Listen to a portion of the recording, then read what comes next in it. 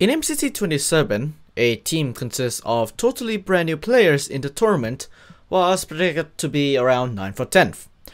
But in the actual event, they came second and is in Dodgebolt. They however lost. 4 canon events later, this would happen again to 2 new players in the tournament. This time to a revolutionary team in MCC history. And that they won.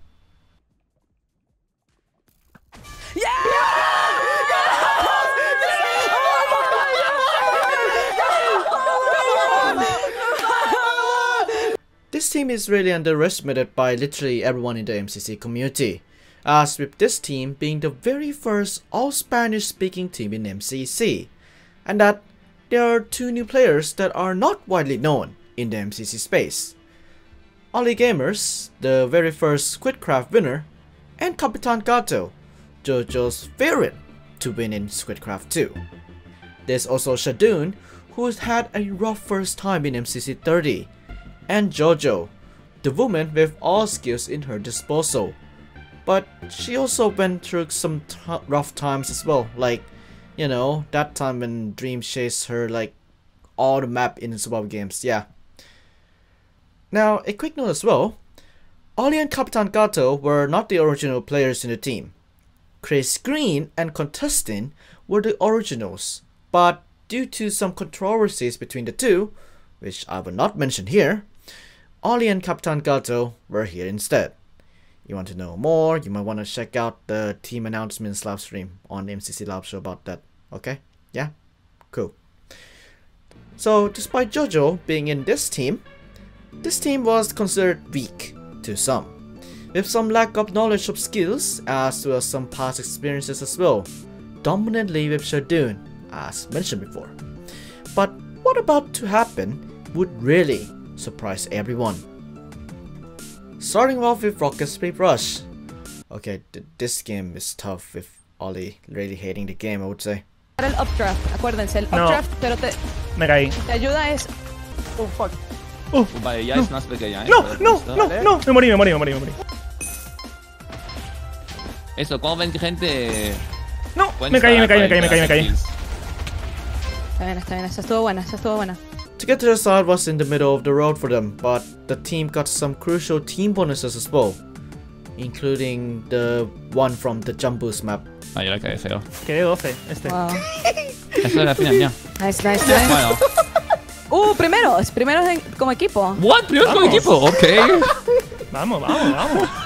Parkour Warrior was pretty rough for them, with Shadun having issues throughout, despite the game being his game in the last event.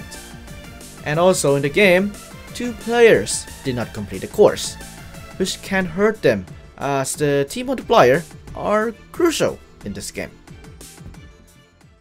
But then they pick it back up in Parkour Tag, and this is where CapitanGato and Ollie shine a lot, with successful hunts and survivals for them and the team. And Ollie really is a scary one in Parkour Tag. No podía ver. ¡Vamos! Nice, Ollie, nice. Buena. ¿Viene conmigo? ¿Viene detrás? Vale, Nice, Ollie. Buenísima. Está en el piso, sigue corriendo. ¡Vamos! No puedo ver, no Buena, veo. buena. Bien. Grid Runners was okay for them, despite some rooms being a slow one for them. And then came Meltdown. And oh boy did this team cook. Yo cojo de todo. No tengo heater para el pick-up. ¿Frozen? Nice, pero no, todavía tiene un heater, tienes que quitar el heater. Mira. Salió ¡Muerto! No, todavía tiene un heater, Se lo quito. No. Sí. Oli, Vale, ya está, pon un ya heater. está, se lo quito. Conmigo, salió uno. ¿Muerto? Pon un heater. ¿Ganamos? No tengo, tengo healado. ¡Ganamos! ¡Vamos! This team won the first round, which is huge for the 2 of the players who are new to the tournament. The second and third rounds were okay for them, despite the third being their early elimination round for them. All of the previous 3 games mentioned made them climb from the bottom of the leaderboard, well, around, to the top half of the leaderboard. And it really does not stop there either. Small Games is next, and this game really makes predictions became not so accurate as some teams could dominate and climb to the top of the leaderboard with this game.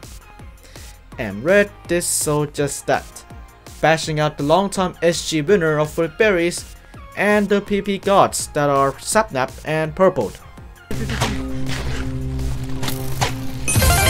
3 corazones, 3 corazones. Ahí. Regenera, regenera. Regenera. Puede safe, puede safe. Tengo cuidado, corre, entra. Sapnap, Sapnap. A la derecha, árbol, a la derecha. Si mueves por el TNT.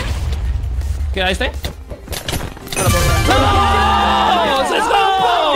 ¡Primero! This put them above Lime and Yellow and claimed the top 2 spot. All they need now is a good sense of time above Lime, since the gap is really close between them after the 7th game. And they did, thanks to JoJo's skills in the game itself as well as crucial comms in the process, earning them a spot in Dodgebolt. Finally, okay. Green contra. ¡Sí! ¡Sí! ¡Vamos!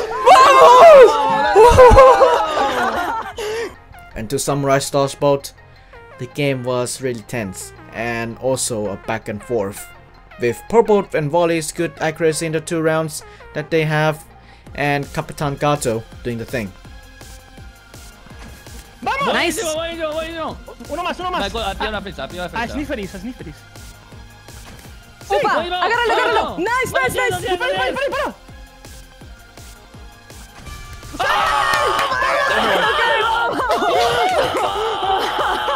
With 2 wins each, the game came down to the final round, and JoJo was shaking in her final standoff, I would say, for her win.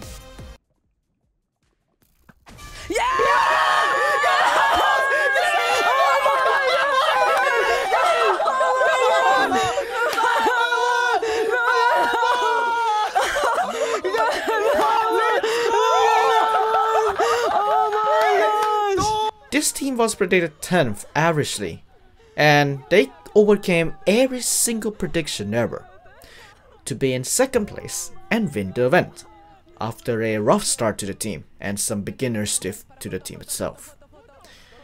At the end of the day, MCC is really unpredictable and brings surprises in every single event. And so far in Season 3, they delivered for canon events. MCC 29, we got the winning team, who none of them are in the top 10. MCC 30, we got an unexpected team to win with no dominant 2nd frag whatsoever. And MCC 31, we have a team that was predicted really low but won the event. It really is fascinating indeed. That's all. Thank you so much for watching, and keep on watching Duechayapol. I'll see you all later. Bye bye.